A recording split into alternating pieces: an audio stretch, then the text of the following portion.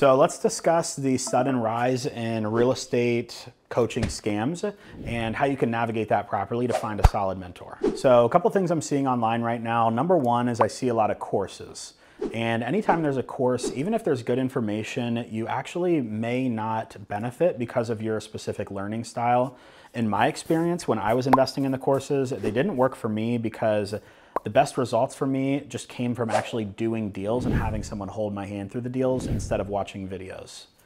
The second thing that I'm seeing is people starting to build out these massive programs to where the true real estate investor isn't even the coach or your main point of contact when you're in that program.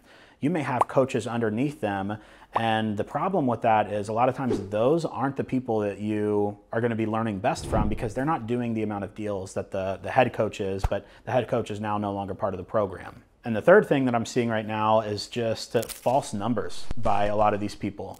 So if I were you, as you're talking with potential mentors and coaches, just ask them to see some of the deals that they're currently doing. Ask them to come walk the projects that they're working on. Ask them to show you the numbers, show you the receipts from the Airbnb bookings, and actually see what they're doing, as well as make sure that they're actually doing deals in this current market, because things have changed. And if all they knew was how deals worked a year ago, 2 years, 3 years ago, it's not going to be relevant to you when you're doing deals now.